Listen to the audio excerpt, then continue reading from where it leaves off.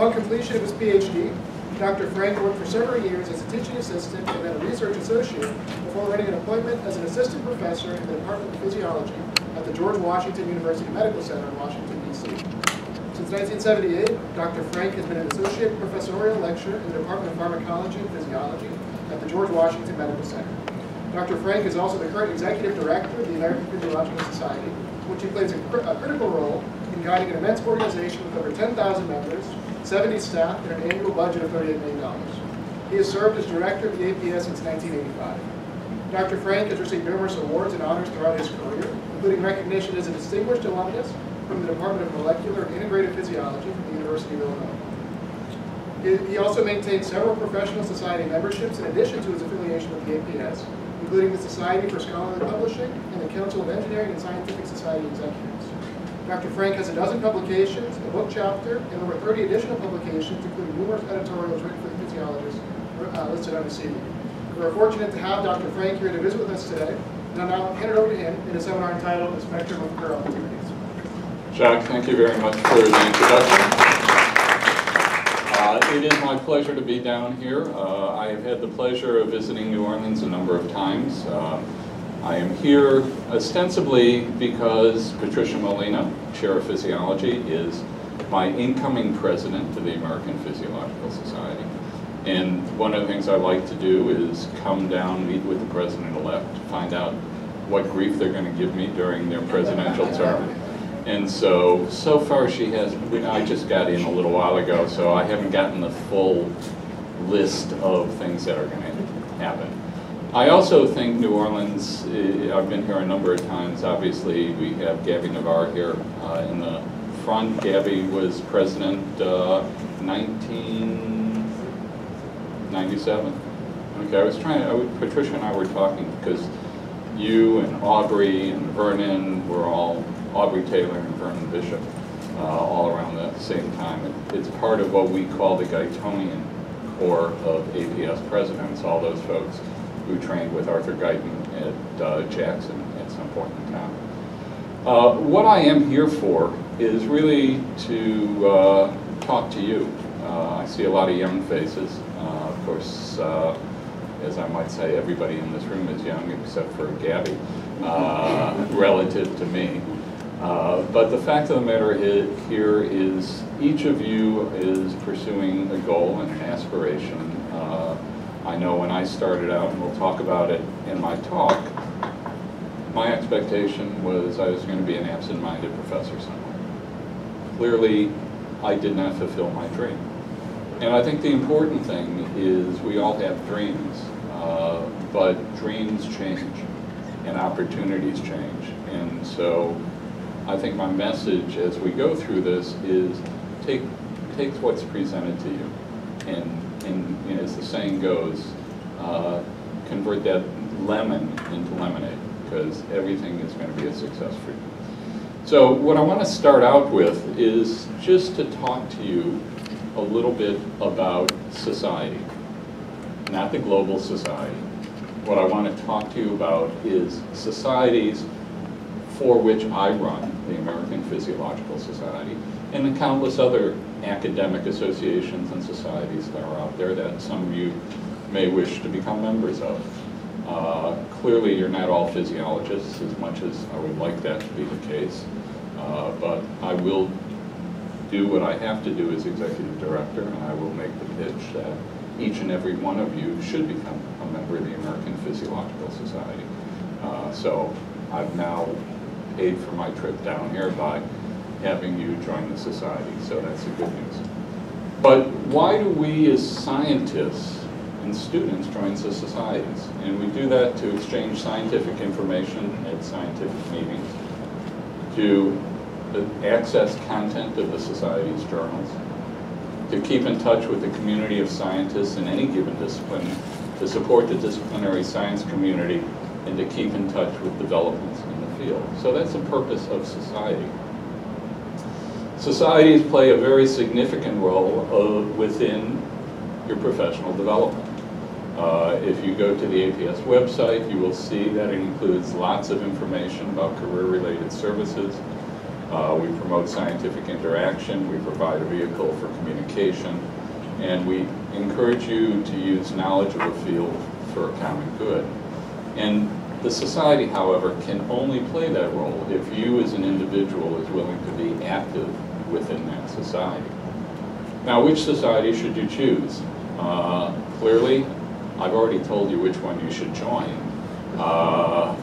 You could choose any of these, and there are countless others there as well. But these are mostly societies that I interact with both through FASIB and within the Washington, D.C. community. But there's lots of organizations to choose from. But let me tell you a little bit about the American Physiological Society. And if I may ask for a show of hands, how many of you are APS members? I like that. There's a few I don't see hands going up. I think you didn't raise your hand, did you? Yes, but That's what I said, you didn't raise your hand. But you know, all pharmacology is just applied physiology. it's physiology and drugs. Well, that's for any of us, right? Or is it physiologists and drugs? Anyways, APS has about 11,000 members. We publish 14 scientific journals. Most recently, we launched a new journal in partnership with our sister society, the Physiological Society, called Physiological Reports. It's an open access journal. We publish comprehensive physiology, and for those of you who are old enough to remember the handbooks of physiology, comprehensive physiology is what Charlie Tipton used to call the living, breathing handbook of physiology. It's continually being updated as opposed to a static textbook size booklet.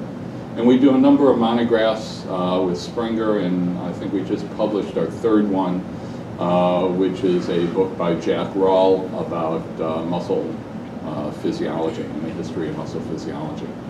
Our annual meeting is experimental biology. It's coming up March 28th through April 1st in Boston, where you will get to experience winter, no doubt. And we have a number of specialty conferences. We have K through 12 continuing education programs. Obviously, science policy, biomedical research funding is clearly what's most critical for each and every one of us today in our careers and our success, as well as the humane use of animals in research and teaching. And we also have a communications program, and hopefully all of you are following us on Facebook and Twitter. But we also have a webpage called physiologyinfo.org, which is really designed for the public to help them understand how physiology relates to common medical practice in everyday living. The APS is strongly committed to students and to mentoring. In 2003, we received a Presidential Award for Excellence in Science, Math, and Engineering Mentoring. That Paisman Award really recognized us for our efforts in minority promoting the training of minority students, career mentoring, which we do from elementary through established investigators, advocacy, which is what we do in terms of science policy, and a number of you I know have taken part in our professional skills training courses, one which we introduced last year, which was ethics, and one that we do on a very regular basis, which is on publishing, writing and reviewing for scientific journals. The minority website provides ample resources for minority trainees, awards and fellowships, career development materials, and teacher and faculty opportunities for interaction. One of the things I would note here, and I think it's very important, is resources for minority trainees. The American Physiological Society, which was founded in 1887, started providing postdoctoral fellowship support for minority students in 1968, which predated the launch of the MARC program at the NIGMS. And it's one of the hallmarks of the society that I'm most proud of, is our longstanding commitment to the training of underrepresented minority students and fellows. The career mentoring site has a number of things in there: career choices and planning, mentoring and being mentored, professional networking, presenting research, speaking, and writing for papers and grants. There's information in there about job search and interviews, managing the lab and personnel, teaching, advancement and promotion, and balancing career and family. One of the things that appears in our newsletter, if you haven't seen it, it comes out every other month, but the physiologist has a column called the mentoring forum. It also appears on the mentoring site, and it gives advice from other physiologists about various aspects of your career and career development. In terms of advocacy, clearly the main issue for all of us today is trying to get funding for biomedical research. And it is clearly one thing that we can do in Bethesda, in proximity to Washington. But it is something that each of us should make a commitment to do. I asked you to go to FASAB's website. FASAB has a website where they will send out alerts to you and encourage you to write about legislation. And if you're not part of that, do sign up, because I think it is critically important for you to get involved. It's easier for you to say here in New Orleans to talk to your elected leaders and tell them what you're doing and why it's important that funding should exist for biomedical research as opposed to some other program. It's harder for me to do it from Bethesda and from Washington, D.C. But there are things on the website that can help you do that. Bioscience briefings, benefits of biomedical research. There's an advocacy resource kit that I encourage you to take a look at and prepare yourself so when you do go to visit your elected official, whether it's here locally or in Washington, D.C., you're prepared to talk to them. There are government resources, links to other advocacy sites, and other opportunities at the experimental biology meeting. So Jacques has told you a little bit about my career path. I will embellish upon it a little bit before we start talking about careers. As noted, I got my PhD in physiology from the University of Illinois in Champaign-Urbana, Illinois. And I will tell you, getting a PhD was not my first choice. I actually had, for those of you who looked at my CV or anything, I grew up in the Vietnam era. And some of us didn't want to go to Vietnam. And so I did all I could to avoid going to Vietnam, and I applied to medical school. But in the infinite wisdom of the powers that be, they decided, sorry kid, you're not going to medical school. And that's probably because a lot of people were trying to get into medical school at the time. So I started a project. I had started a project my senior year where I was working with a faculty member in Illinois doing kidney perfusion in dogs with fluorinated chemicals to see if fluorinated chemicals in a motion could sustain viability of kidneys and ultimately be used as a perfusant preparing the kidneys for transplant. I stayed on and did my master's work with Don Badger, and as I soon discovered the politics of academia, Don did not get tenure. And so by the time I finished my master's, I had to find somebody else to do my doctoral degree. And I ended up going to work with Bill Slater, who was the chair of physiology at the time down in Illinois, and started doing EC coupling in cardiac muscle with guinea pig atria, working with an alkaloid that became the silver bullet for the calcium channel, but that was post Marty Frank, and that was ryanodine. And I remember the first time I went to a meeting where Sid Fleischer was talking about ryanodine and the calcium feed in the SR, and I was saying, shit, that could have been me, but it wasn't. I went and did 2 postdocs, and one of the things I discovered, and many of you when you get your doctorate you go out and go looking for a postdoc, oftentimes whoever you go to work with is going to want you to come into the lab day 1 and begin working feverishly. So they may be looking for somebody who already knows all the methodology that's needed to be working in the lab. And I actually looked at a postdoc with a guy named J.O. Davis from Missouri because I wanted to get back into whole animal kidney physiology. And I had a great interview. And then I sat down with J.O. as my last interview for the day, and basically said, I don't want you. Because I had been doing guinea pig atria, fractionating tissue, things like that. He wanted somebody who could come in and do a cut down on the dog immediately and perfuse a kidney without having to be trained. And I looked at him, and as Patricia knows, as Gabby knows, and a few of you who are more senior members, I can be a smart ass. And I basically said, you know, postdoc is a learning experience. I'm coming to learn, I'm not coming to be your technician.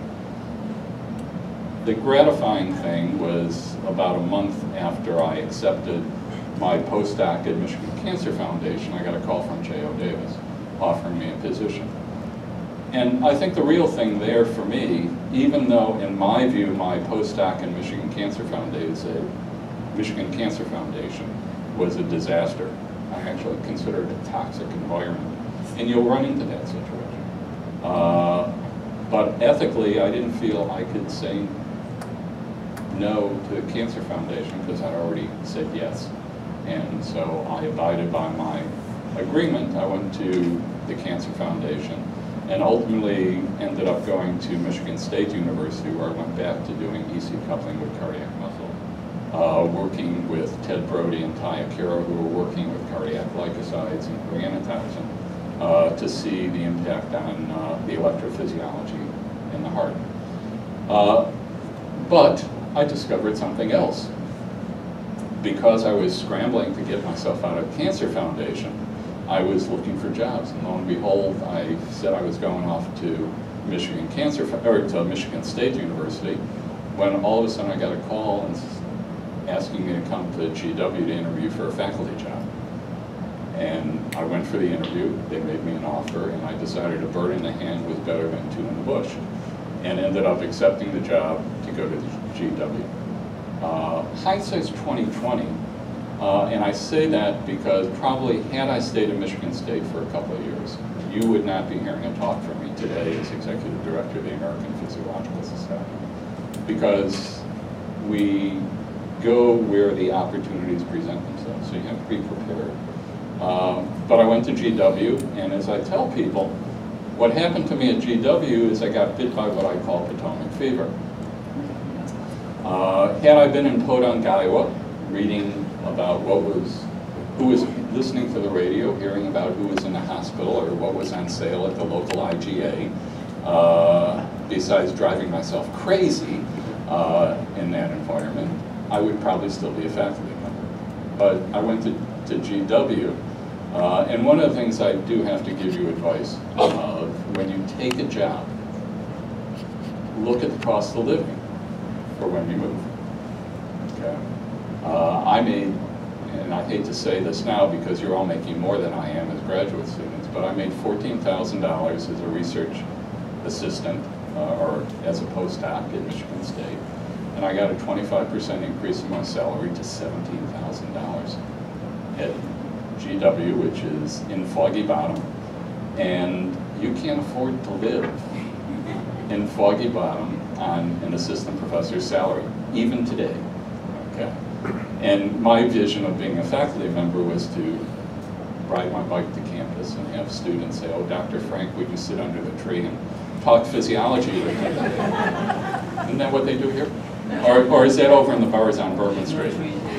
There's no trees here. Oh, okay. Instead, I was in my car driving in from Gaithersburg, Maryland, spending an hour in the car listening to National Public Radio, reading the Washington Post, learning about science policy, and I got bit by what I call Potomac fever, and I tried to figure out what I was going to do. And as a result of that, I ended up making another move after 3 years on the faculty at GW. I actually had looked at the AAAS Congressional Fellowship, which is something you may want to consider, and we'll talk about that later. But it was getting paid less than I was getting paid as an assistant professor, and by then I had a child and a house, and couldn't afford to do that. I actually interviewed for a Stein staff position up on Capitol Hill, which would have been a lot of fun, but I also realized that the hours were crazy up there. And I had a child and a wife and a house, and I actually wanted to come home and be able to see him as opposed to working until midnight every night on legislation that wasn't going to get passed anyway. Or maybe they got passed back then. Nowadays they don't get passed. And ultimately contacted NIH. NIH used to have a program called the STEP program, Staff Training for Extramural Programs, designed to basically take bench scientists, put them at the NIH for a year, and rotate them around various aspects of NIH to learn about what it means to be an extramural administrator. And I interviewed for the job, interviewed by 3 people at the NIH, had 2 great interviews. The third person who interviewed me was a shrink. You know what happened. And I didn't get into that, but coincidentally, the Division of Research Grants, which is now the Center for Scientific Review, was looking for an executive secretary, which is now the scientific review officer, to come in and take over the physiology study section because Clara Hamilton was retiring. Asked around and decided to do it. I figured I'd do 2 years, have 2 years as a research administrator, 3 years as an assistant professor, and that would translate into an opportunity to be an associate professor at a better university than GW. GW was not a research-intensive department. Lo and behold, I discovered that nobody was running through the halls of the Biophysical Society meeting, and my apologies for mentioning the society other than APS, but that's a meeting I used to go to. Looking for Marty Frank's latest research presentation. But there were a lot of people running through the halls looking to talk to Marty Frank about research funding. And that's why I always say life is an ego game. We do what we do because it strokes our ego. I realized I was never going to win the Nobel Prize. But what I realized is I could do more for physiology as a research administrator than I ever was going to do at the lab. And I think that's the hallmark of my career, is I spent 7 years running the physiology study section. During the course of that time, I also set up my own personal professional development program with the agreement of my supervisors. So take the initiative when you're given the opportunity to do it, to learn new skills. And I rotated through 4 different institutes and worked with individual leaders and directors of NIH institutes to learn different aspects of the administrative structure of NIH. The fact that I had done that contributed to the fact that I got into the Department of Health and Human Services SES Candidate Development Program, which was designed to make middle managers into SES leaders, and SES are big muckety-mucks in government. And while I was in there, working in the Office of the Assistant Secretary of Health, working with Ed Brandt, who was the OASH, headed up OASH at the time, from Texas, my wife saw the advertisement for my job in Science magazine. And my wife said, "Marty, you're a physiologist, why don't you apply?" I said, no, I'm in the SES Candidate Development Program. I'm going to be a big muckety-muck in government.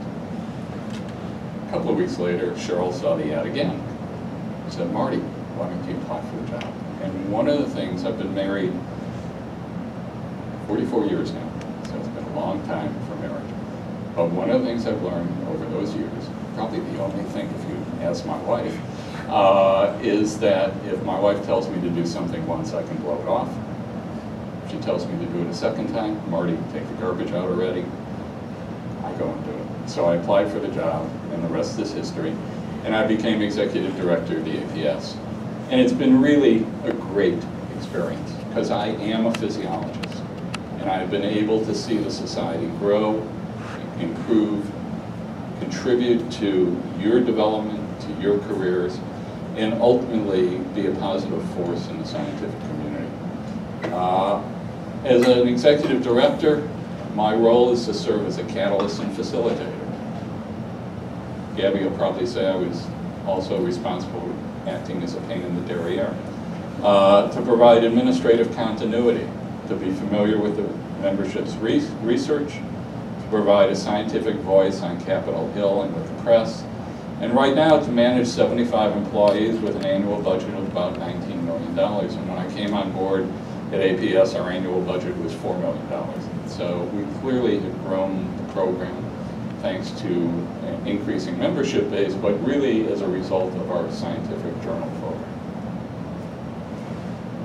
So let's talk about you. How many of you are graduate students? And how many of you are postdocs?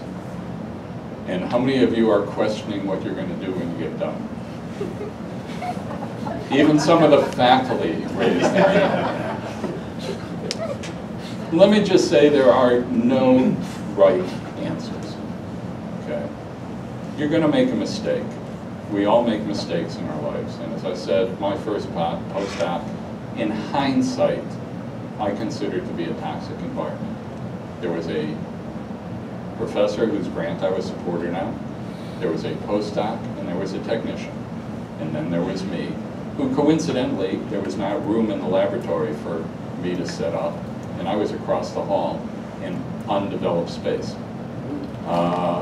And I knew it was a wrong place for me at the time when I came into the lab and there was a conference of the three of them in the boss's office, and they forgot to tell me about it. And so I never necessarily felt loved, as they say. So I changed. But there's lots of career opportunities. Obviously, there's numerous questions available to ask of nature and a multitude of tools to be used. And that's dependent on research funding. And so let's hopefully we can work together to advocate for biomedical research support. There are career options that exist in academia and in industry, biotechnology, and the pharmaceutical industry. So there is a wealth of opportunity, but increasingly highly competitive opportunities. And so we'll talk a little bit about what else can one do with a PhD, and I think that's important. There are career options in many non-traditional areas requiring the translation of current science into lay language. So there are lots of things that each and every one of us can do with our professional degrees. So what's shaping funding and employment? Obviously, federal funding for R&D has stagnated since the Bush administration. That was the end of the doubling. And we're still roughly around $30 billion for the NIH support, in spite of the many promises we hear from our elected officials about how much support they're willing to give to NIH. The Obama administration, well, I think I was more enthusiastic initially, but they've claimed support. They did get us the ARRA money, but for the most part, it's only been lip service. But I don't necessarily blame Obama directly. We have a Congress that doesn't know how to pass a budget. They don't know how to pass legislation. So even if he wanted to get something done, I'm not sure the Republican Congress will let him get anything done. Lots of uncertainty, sequestration and beyond. Theoretically, we're supposed to have sequestration again for the 2016 budget. Federal deficits have proven detrimental to expansion of all programs, not just science. Industrial funding seems to be growing faster than federal R&D, and clearly international competitors are increasing funding. We see that in China, we see that in India. Even Germany is increasing the amount of money that's going into research. What shall we do with all the PhDs? Well, if we look at 66 to 2011, the vast majority of doctoral degrees awarded in biology and medical sciences by status, about 6,500 were awarded in 2012, I think, to U.S. citizens, another 2,000 to temporary, and some people don't claim their citizenship for whatever reason, or at least the NSF doesn't track it, couldn't find it. So we have lots of folks getting their PhD, and you can see from in the 40 years, in a 50-year period, we've gone from about 2,500 all the way up to 9,000 PhDs. Let's look at the skills needed in academia and industry. And what I would say is the skills you need in academia, the skills you need in industry are the same. The ability to collaborate across disciplines in various settings and to learn fields beyond one's specialty, especially in the industry. You may get a PhD like I did doing EC coupling and cardiac muscle, and you may be able to start in industry doing something of that nature. But lo and behold, if they need a body in another area, you may find yourself learning new techniques to be of value to industry. You need to have the ability to adapt quickly under changing conditions. You have to have the ability to work well in teams and demonstrate leadership skills. And just like in academia, you have to have the ability to work with people from different cultures. And I think that's critically important.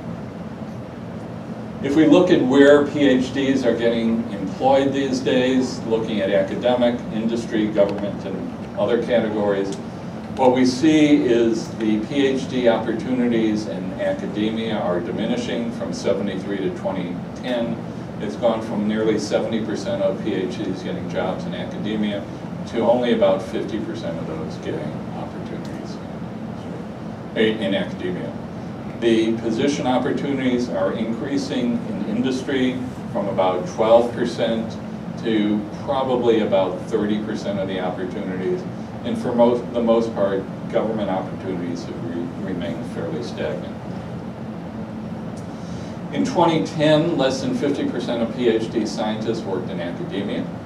A fraction of these individuals had jobs in research universities. LSU is a research university.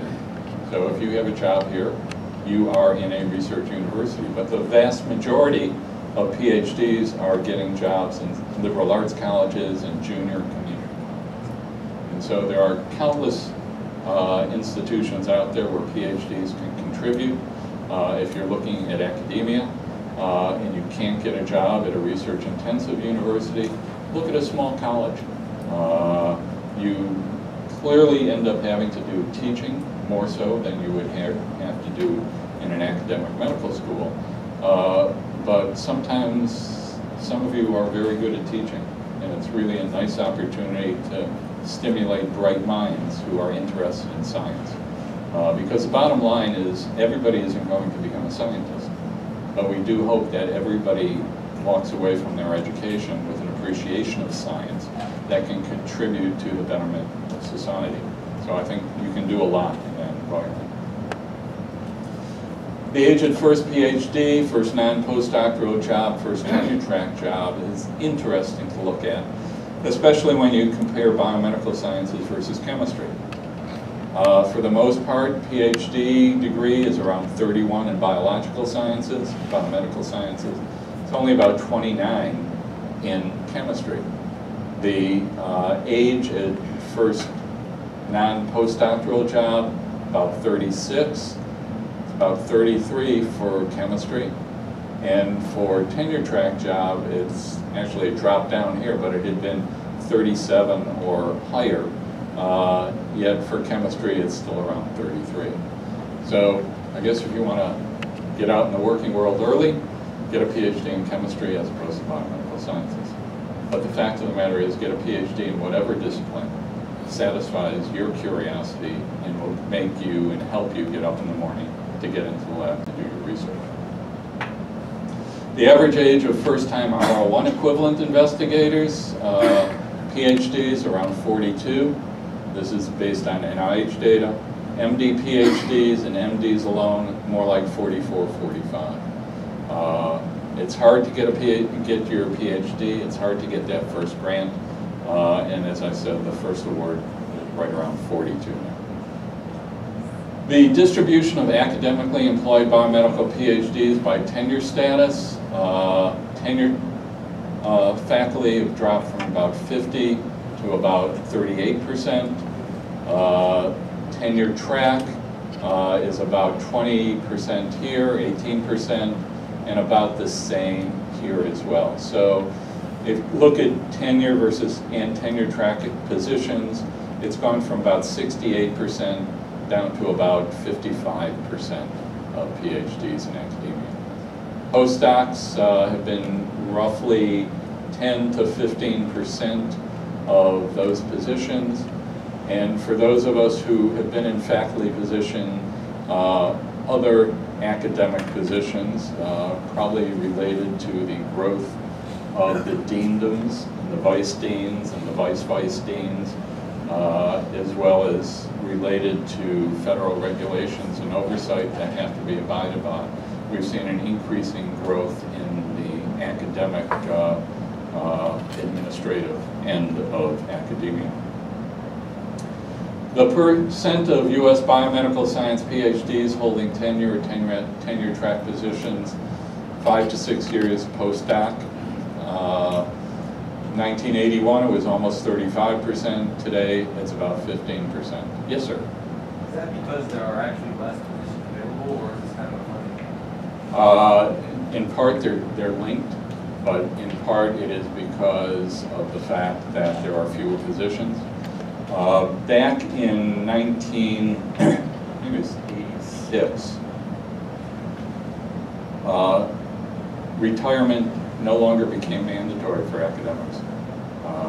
And so there are lots of folks in academic positions, many of them very productive, many of them not, who are still sitting at their desks on salary. And it does reduce the opportunity for young people coming out. But clearly the funding situation hasn't helped.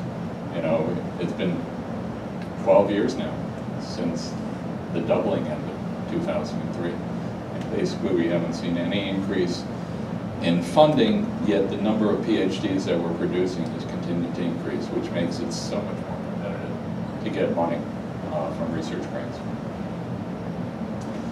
Medical school faculty by degree and department, not surprising. What we see is down here are the MDs in basic science department, not a lot.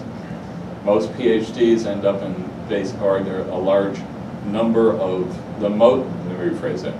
The largest number of professionals in a basic science department are PhDs, with a few MDs and a few MD PhDs. Clinical departments, mostly MDs, although you will find lots of opportunities for PhDs in clinical science departments, primarily because a clinician who has a research program also has to see patients.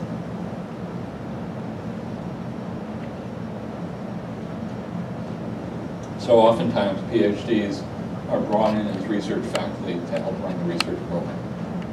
So those are other opportunities. So what are we looking for? Employers are seeking individuals who are independent, problem solvers, quantitative thinkers, and articulate communicators.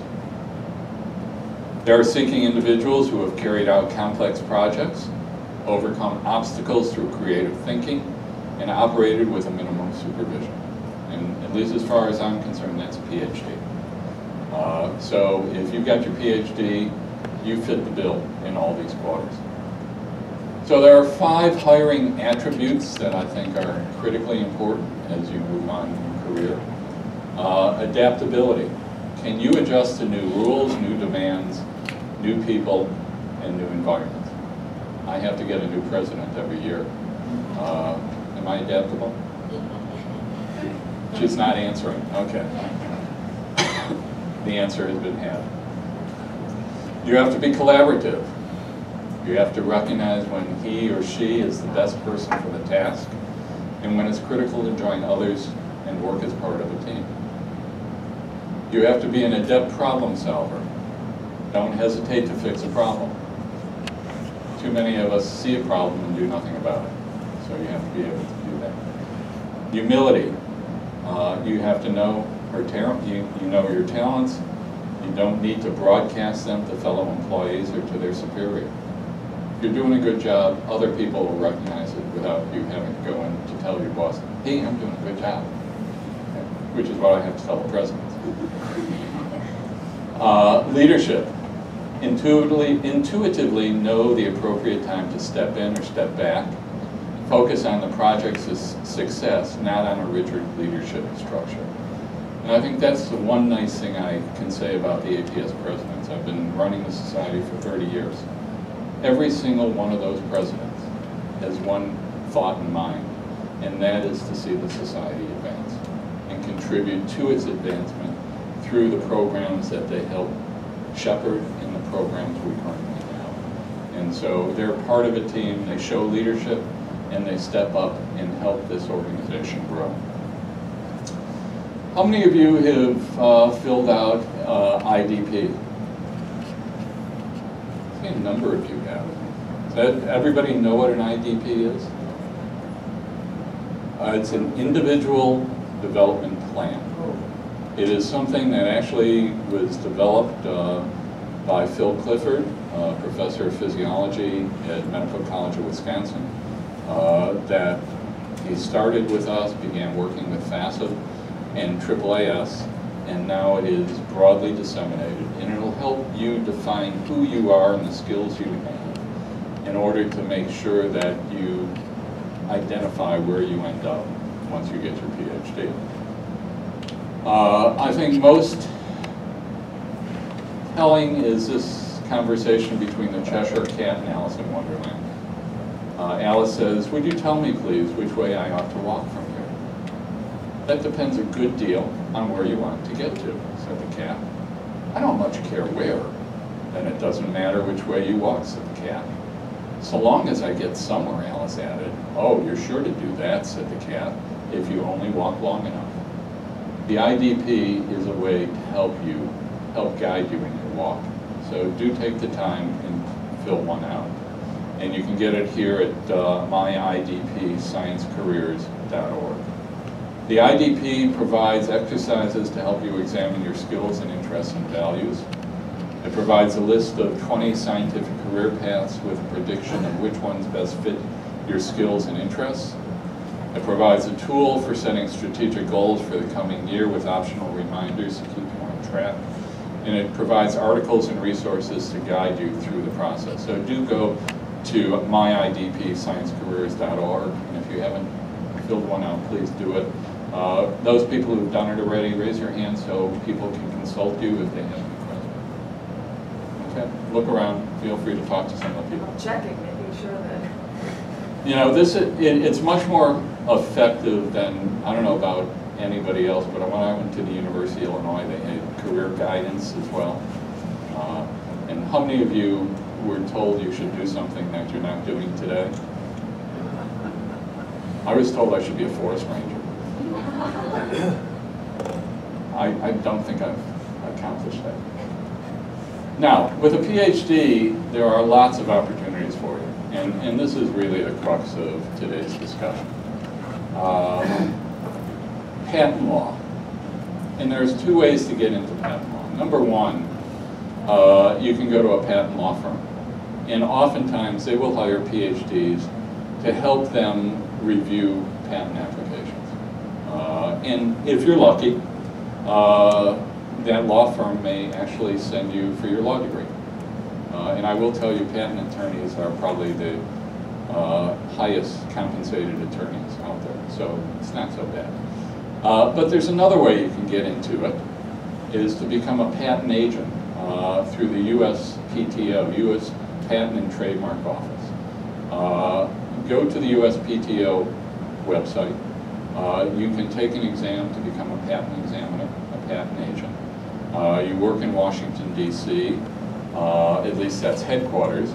Today, you actually do a lot of it remotely because all patents are now online. The old days, you had to go into the files and dig through them and try and find out if the patent application you were reviewing is a new one or not, or is it duplicative of something that's been done previously. You now get to do that all online, so you can actually end up working remotely probably after the first year and you've developed the skills.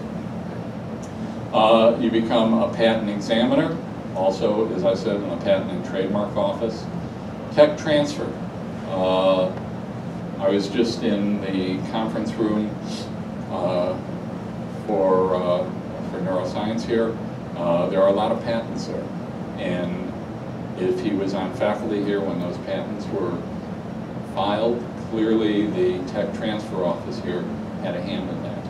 And if you have any interest in tech transfer, one of the things I encourage people to do, we all spend our time in our laboratories. We're all doing our research because our advisors and colleagues expect that of us. But theoretically, you don't have to work 24/7, theoretically. So take some time, walk around the university, stop in and visit the dean associated with tech transfer or some of the other departments we're going to talk about, and find out what they do. Learn from them. Do what's known as an interview of them, and find out what their careers are and their career tracks are. Because don't set your goals on doing something without knowing what you're going to be doing. You may decide you don't want to push paper all the time. You may decide you prefer to be in the laboratory. And having these conversations is most beneficial as you go forward. So explore opportunities at your university, gain experience, understanding of the process. Investment analysis, develop experience to advise Wall Street on profitability of startups and IPOs. Now you say, I've got a PhD in physiology, how's that going to help?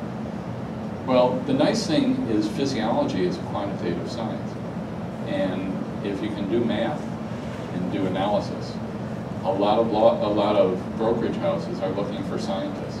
Indeed, probably one of the amazing things is PhDs in physics oftentimes end up on Wall Street because they can model the market and help them understand what the opportunities are for ups and downs in the stock market.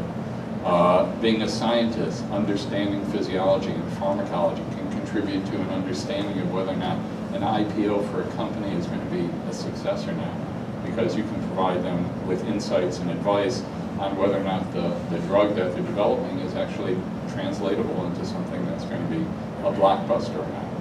So there is a role for PhDs to give advice up on Wall Street. Obviously, make the call, talk to people, explore. There are a number of people up there who you can get advice from.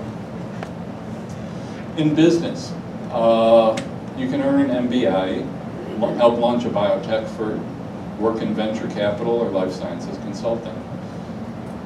I don't think it happens here, but there are a number of academic institutions that as you're getting your PhD, you can also spend a year to get an MBA. And that makes you very marketable when you go out into the business world. You have the scientific skills you need to be a successful scientist, but you have business skills and MBA that will help you contribute to the advancement of that company. So it's something to explore and consider.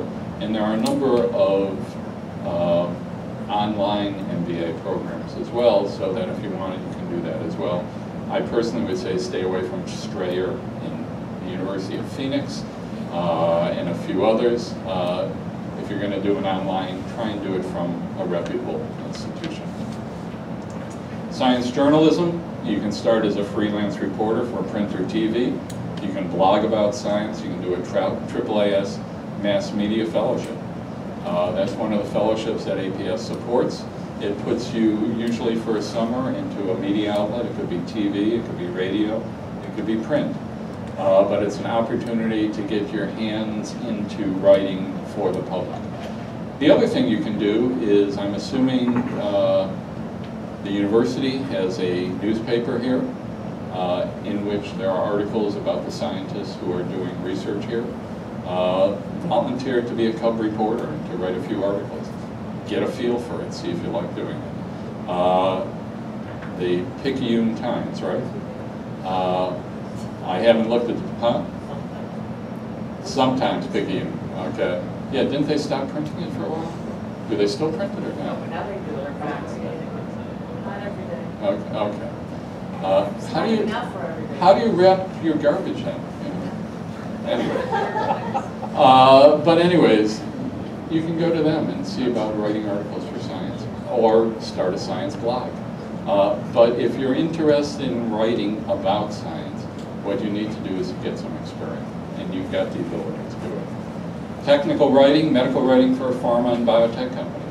How many times have we gone into the doctor's office and they've handed you the little brochure before they give you the drug that the sales rep had told them is going to solve the problems that you have? You know, somebody's got to write those, and PhDs oftentimes are involved with writing. In education, pre-college, opportunities to stimulate young minds. I don't know about anybody else, but in my high school in Chicago, my chemistry professor, I assume had a PhD. I called, his name is Dr. Davidson. And if you like teaching, and you don't mind snot-nosed teenagers, you can go to teach in high school and teach a science course. And I think you can find it very gratifying. In metropolitan areas, oftentimes somebody teaching with a PhD gets a salary that's equivalent to an assistant professor.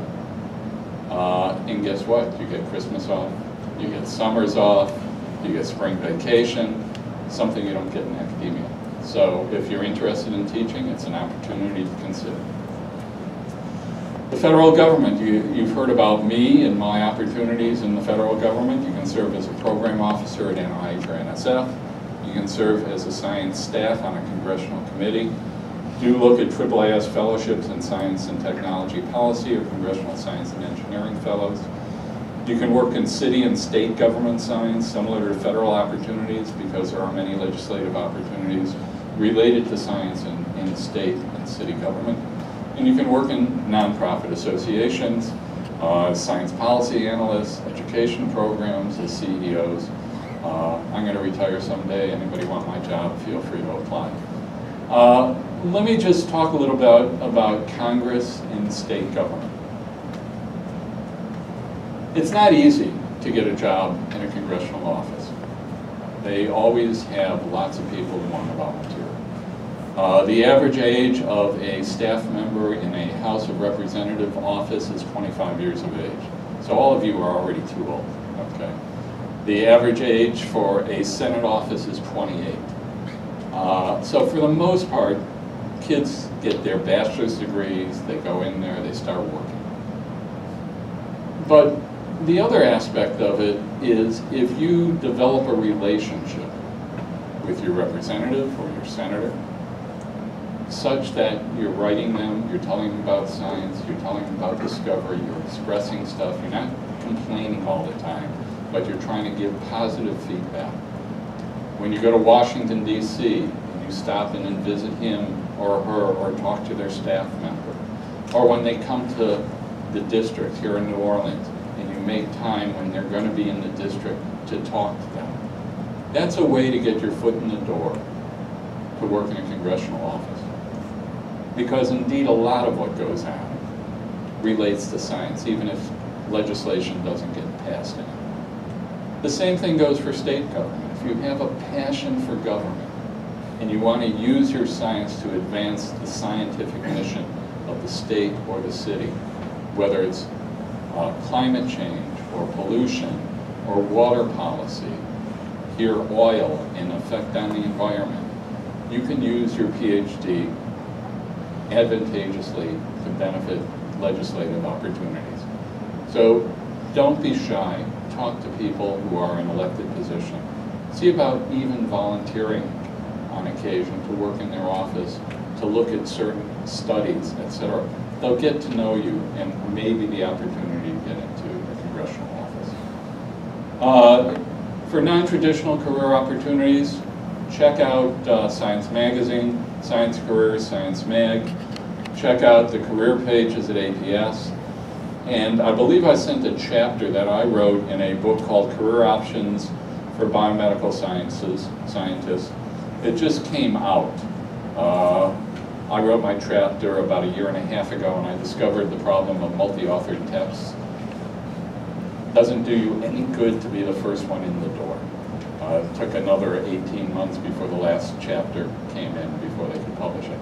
But it is out. It will be reviewed in the March issue of the Physiologist. One of our PhDs in our science policy office actually reviewed it, and I told her that she didn't have to say anything nice about me in my chapter, and she didn't. She will be looking for a new job shortly. But I do encourage you to take a look at it. And basically, I think it's about 20 chapters, and people with PhDs in different careers talk about their careers, how they got their opportunities, recommendations, etc. So now that I've told you about what you can do, let's talk about a few lessons that will make you succeed. Lesson number 1, to ensure your success, be well-rounded in your career.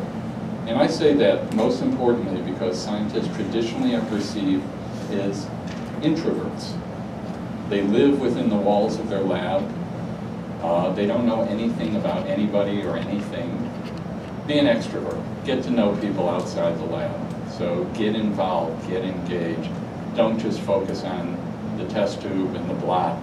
Focus on yourself and expand your horizons.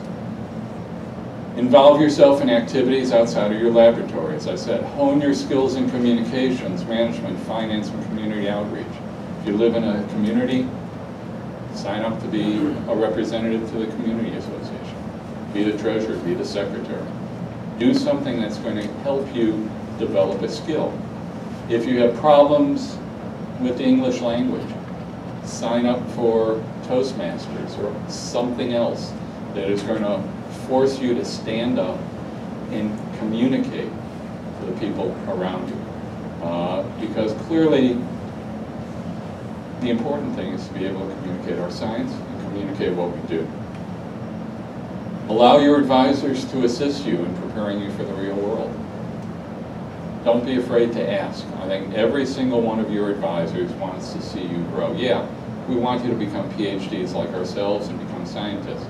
But I think most of us all recognize that those opportunities aren't necessarily there anymore. And so I think every single one of us is willing to work with you and help you grow in your career, whether it's as a bench scientist, as a teacher, as a patent attorney, or whatever it is. We want you to succeed because it's like our children. You are a reflection of us. We want our kids to succeed. You are our academic children. We want you to succeed. Lesson number 2, nurture the skills that come with your doctorate. Scholarship, the ability to discover, integrate, and apply knowledge. The ability to communicate and disseminate knowledge. The ability to be a critical thinker and problem solver. And remember, it's your intellect, skills, and goals that lead you to a career. So clearly, be able to communicate. Lesson number 3, serendipity is an important part of a job search. Be prepared to recognize opportunities and act fast by adapting your job search materials to each opening. Nothing worse for Dr. Molina to get a letter to say, I saw the advertisement for the position at Tulane University, okay? Read the letter before you send it. Don't take that letter that you sent to Tulane for a job and repurpose it and send it to LSU or another university, okay? And do me the other favor, one of my pet peeves, when I get a letter with typos, I basically set it aside. If you don't have the time to proofread what you send me, I don't have the time to read your application. And I'm not sure if everybody's like that. My staff hates it when they give me something to sign because I don't know why. I don't proofread things necessarily, but those mistakes always jump out of the page at me. And it goes back to them to be redone. Lesson number 4. Your first job is not your last job, but an opportunity to gain some new skills that will serve you as you move forward. Every job is a stepping stone to the next job. My first postdoc was a stepping stone to the next and ultimately to where I am today. We all make mistakes, and keep that in mind. You're going to take a job and you're going to hate it, but what you need to do is make the most of it for as long as you're there. But that does not preclude you for looking for another job. Don't say, I hate my job and I'm not going to do anything. Because guess what? Somebody's going to call your boss and say, what was she like when she was working there? Oh, she was sullen. She didn't seem to like coming into the office. And that's going to hurt you a couple of years down the road when you're looking for another job. People are always blaming their circumstances for what they are. I don't believe in circumstances. This is from Mrs. Warren's profession, George Bernard Shaw. The people who get on in this world are the people who get up and look for the circumstances they want, and if they can't find them, make them. You are the determiner of what you're going to be. Opportunities are created by you. So take advantage of the circumstances that are presented to you. Lesson number 5. From a movie in 2006, Pursuit of Happiness. Don't ever let somebody tell you can't do something. You can do anything you want as long as you set your mind to it. I think that's a critically important thing. Lesson number 6, be prepared and the world will be your oyster. And on that night, I will say thank you, and I will wish you each success in your career and aspirations to be whatever you want to be. Thank you.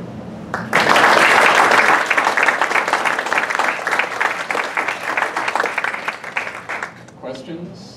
We have time for 1 or 2 questions. We're already a little late, so if you have any more than 1 or 2 questions, Yeah, I never know how long. Dr. Frank afterwards. I never know how many stories to tell to fill in the time.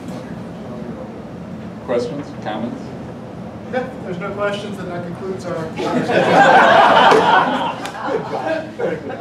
Thanks, John. I'm not going anywhere, so if anybody has any questions, I'll turn the mic off so when you come up and tell me, you know, I really hate my boss, but can you help me get out of this toxic I situation? wouldn't do that. So we're not, I don't think we're being kicked out of this room, so if anybody has a question and you would not be comfortable asking it out loud, there's time for you to come up front and we can have a small discussion if you wish. And the bottom line, for those of you who know me, or those of you who don't, you can send me an email. Sadly, I'm too compulsive and too responsive to emails. And so you'll more than likely get a response from me. I passed a resolution this year that I was not going to do any email on the weekend. Last weekend was a 3-day weekend, right? And I'm sitting there doing email. My wife said, "What the hell are you doing?" I said, "There's too much going on. I got to do it." Can you talk a little bit about what the APS is planning for the EB meeting in March related to comparison? I can try. EB this year is going to be in Boston. There are numerous sessions available on what I will call a career track. And that career track is not just a career track offered by the American Physiological Society. We normally have a number of sessions. I can't give you chapter and verse of what the sessions are. But one of the things that we did with the experimental biology meeting about 4 or 5 years ago is we realized that each society was offering career sessions. And we also have the FASA MARC program there as well. And that's in the, what I'll call the employment area. And they have a number of courses as well to help you write your resume. They'll actually look at your resume to help you review it. But we now have a career development track. And so I would urge you to go to the experimental biology website, look at the career development track, see what sessions are being offered, because there is a wealth of opportunity there. There are also APS stocking caps and scarves because it's going to be cold in Boston, and those are for sale online and also at the exhibit booth. John, you had a question? Yeah, I was wondering if you could say a few words. So I like the skills that you presented that we get in graduate school and as scientists. If you could say how you could, essentially, if you're differentiating yourself from other PhDs who might be competing for a similar job, as opposed to saying, I have a PhD and here's all the people who haven't gotten the skills that you're... Well, if you're staying in academia, as you well know, the measure of success is defined by the papers that you publish in the grant certificate. If you're looking for a non-traditional career, bottom line is perseverance is the real thing, okay? You can do anything, as I said. We can all do anything. The real key is convincing that person that you can do what they're looking for. And I don't have an easy answer for that, okay? It's really having the confidence to go into a job interview with the understanding that you have the skill set to take on the tasks that are being thrown your way.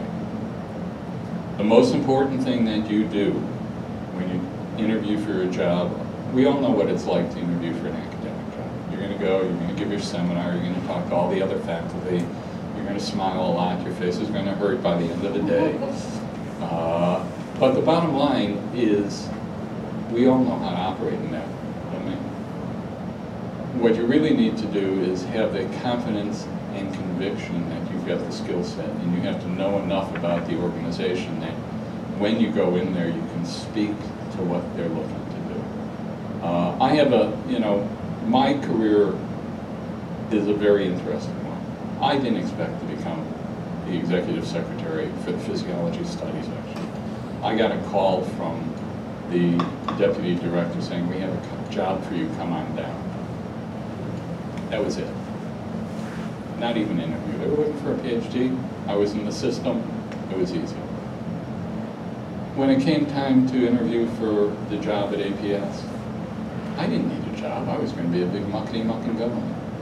Okay? I will give you an aside or two. I interviewed in Lexington, Kentucky. I asked a guy named Mike Jackson, who was a professor of physiology with me at GW, how I should handle the interview. Tell me about the society. I was a member since '76, but wasn't involved in the society. And Mike said, Marty, what you want to do, get drunk, put your feet up on the table, and say, I'm good, why should I come and work for you? Now, my interview was at 11 o'clock in the morning. And I don't drink that early, even if it's 5 o'clock somewhere. But the search committee was former members of council and presidents. The head of the search committee was a guy named Al Fishman. The president at the time of the interview was John West. Walt Randall, former chair of physiology at Loyola. Frank Knox, chair of physiology at Mayo. Howard Morgan, chair of physiology at Hershey Medical School. They were all on the search committee. The title of my job was not executive director. The old title was executive secretary treasurer. And Walt Randall asked me the first question, Dr. Frank, do you have any experience being a treasurer? And Marty, being Marty, said, no, my wife handles the checkbook. Clearly, I'm on a good track for this interview. I realized maybe that was the wrong answer. I said, wait, that may not be the right answer. I'm a physiologist. I know how to spend money. I don't know how to manage money. I nailed it with that answer, right? There was one other question for those of you who have not been privy to my past history. I used to do professional clowning. I worked at NIH and I started entertaining the kids on the pediatric oncology floor. All as a result of the fact that I looked to hire a clown for my daughter's 6th birthday. And afterwards I said, for $50 I can do a better job than this guy can do any day. So I became a clown. Frank Knox, who became president in '87, sitting at the end of the table asking me a question about my ability to interact with Congress. And I said, well, Jelly Bean Clown is not germane, how my alter ego helped me interact. And I said, Jelly Bean Clown is not germane to whether or not I can interact with the clowns up on Capitol Hill. I will tell you, those are the only 3 responses that I remember making, okay? But I walked out of the interview knowing I was going to get the job offer, okay? John, I don't have an answer for you. I gave a talk when Joey Granger was going to be president down at University of Mississippi, and after the talk he said, well, tell us about your interviews and how to deal with rejection. I said, I thought about it. I said, Joey, I've never been rejected, okay? I've been fortunate. You're going to get rejected. Bottom line, you go in there with the confidence that says to the person who's doing the interview that you can do the job.